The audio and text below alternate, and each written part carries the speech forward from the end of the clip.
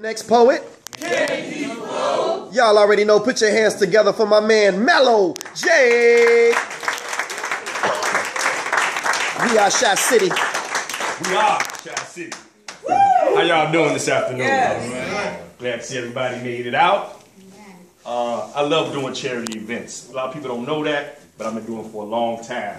I always believe that if you have enough or more than enough, reach back. Get your other hand out. Or somebody poured into your cup. That's right. And you take that same cup that you pour some of yours into their cup. That's how we keep that link going around. You know, each of us here is an artist. We do poetry, but each of you guys who don't do poetry, you good at something. God gave you a gift. It might not have come to you yet, but believe it or not, it's in you. That's right. So keep your head up and just wait if you haven't found that direction yet. You see, God is the one that we have to live for. This story here is a true story about a young man that I once knew.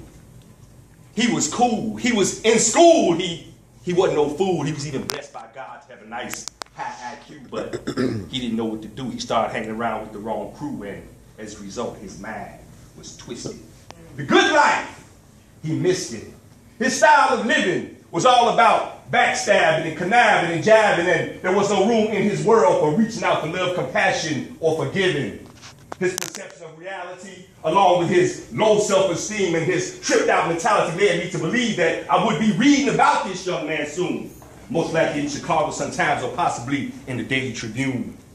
A casualty, a fatality, a statistic. Another brother gone ballistic, far from that urban mystic. You see, he had no understanding, and what seemed to be so simple for me and you to deal with and comprehend for him was so demanding. Forced he was not. The decisions that he made on the daily, they were all bad. Ignored were all the beautiful things that surrounded this young man that he didn't even recognize that he had. He chose bad over good. It didn't make no sense. He wasn't raised in the hood.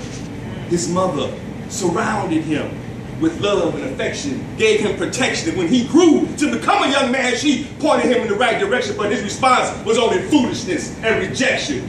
So now he's basically been ostracized by most all his family and friends, and there's nothing I can do but each night I get down on my hands and knees and I throw my hands up to God, and somehow y'all, it'll all come down